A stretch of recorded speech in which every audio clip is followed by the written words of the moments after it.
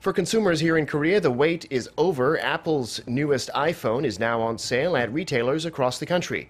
Apple's expected to get an enormous boost due to the demise of Samsung's Galaxy Note 7, which has left a huge hole in the market. Our Kim Min-ji has this story. It's the newest player on the market. Apple's iPhone 7 and 7 Plus hit the shelves in Korea on this Friday. The models, which boast features such as wireless earphones and a much improved camera, are available at retailers nationwide. Some Apple fans queued up for days to be the first in Korea to get their hands on the latest iPhone. I waited in line for 4 days. I think Apple is the best when it comes to functions, and I really like the new black color. It feels surreal.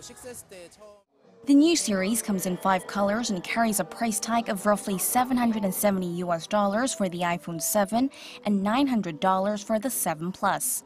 Reflecting the popularity of the new models, pre-orders were at more than double that of the iPhone 6 line. Because Apple releases a new major phone every 2 years, there's usually a lot of interest in the next series. On top of that, the termination of the Note 7 and new features like water resistance are grabbing the attention of consumers. Apple stands to potentially be one of the biggest beneficiaries of the Samsung Galaxy Note 7 debacle, as both companies compete in the high-end smartphone market. Market watchers say without a viable substitute for the Note 7, more consumers may turn to Apple's latest release. People are moving to the Plus series, so the 7S Plus, the 7 Plus, or the 6S Plus, and we're going to see HTC and Huawei and Lenovo pick up business. With that, Apple could get a bump in its global smartphone market share. Samsung held number 1 in the second quarter at over 22%, followed by Apple at about 12%.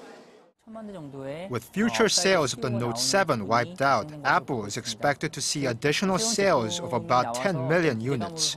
That also means it's the only new smartphone in the high-end market.